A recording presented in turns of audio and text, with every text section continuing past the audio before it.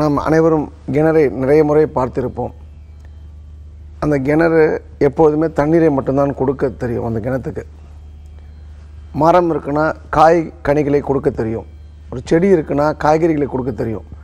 அதாவது அக்ரிணை பொருட்களும் ஓரறிவு ஈரறிவு கொண்ட விஷயங்களும் நமக்கு உதவுகின்றன எப்போதுமே, தன்னலம் கருதாமல். இது மகாபெரிவர் சொன்னது.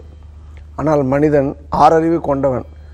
அப்போது அவன் எப்படி இருக்கணும்னா, எப்போதுமே இந்த விஷயம் தெரியாத விஷயங்களே நமக்கு எப்போதுமே உதவி கொண்டிருப்பது போல 1000 மடங்கு, பல ஆயிரம் மடங்கு, பல லட்சம் மடங்கு, பல கோடி மடங்கு பிறருக்கு உதவி பண்ணிகிட்டே இருக்கணும்.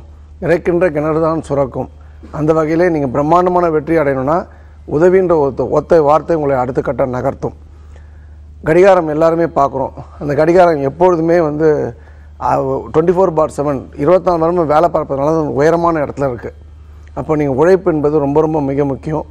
நீங்கள் ஒரு சாதாரண ஒரு ஓடாத கடிகாரம் கூட நீங்கள் பார்த்தீங்கன்னா 2 முறை தவறான ஓடாத கடிகாரம் கூட 2 முறை சரியான நேரத்தை உங்களுக்கு காட்டுகின்றது. அப்போ இந்த இடத்துல பாசிட்டிவிட்டி. அப்போது உழைப்பு, உதவி, நேர்மறையான சிந்தனைகள், இது 3ம் ப்ளஸ் 2 மிக முக்கியமான விஷயங்கள் ஒருத்தன் வெற்றியடைய இருக்கக்கூடாது. அது என்னென்னா, ஜாதி மதம் இனம் பார்த்து பழகக்கூடாது. பிறப்பில் நம்ம தான் பிரிச்சுருக்கோம் ஜாதியெல்லாம். இந்து அடிப்படை பார்த்திங்கன்னா வேதம் தான். பகவத்கீதை இந்துவோட அடிப்படையான விஷயம் கிடையாது. இந்து மதத்தோட அடிப்படை நீங்கள் பார்த்தீங்கன்னா 4 வேதங்கள்.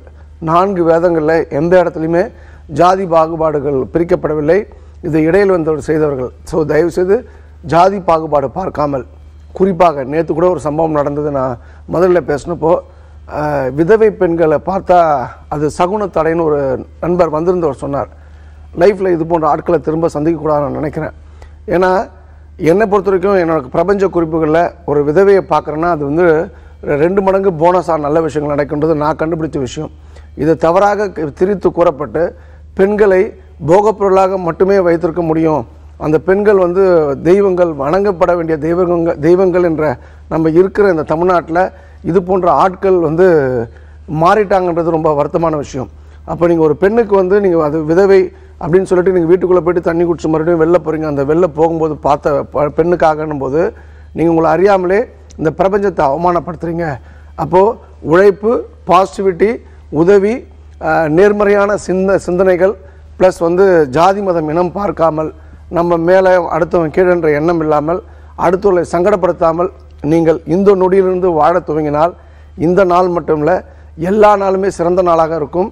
நீங்களும் உங்களாலும் உங்களை சார்ந்தவர்களாலும் இதே போன்ற எண்ணங்கள் இருந்தால் புதிய யுகம் படைக்க, புதிய இந்தியா படைக்க நம்மால் மட்டுமே முடியும் என்பது என்னுடைய தாழ்மையான கருத்து. மிக சிறப்பான வாழ்க்கை அனைவரும் வாழ என்னுடைய அன்பான வாழ்த்துக்கள்.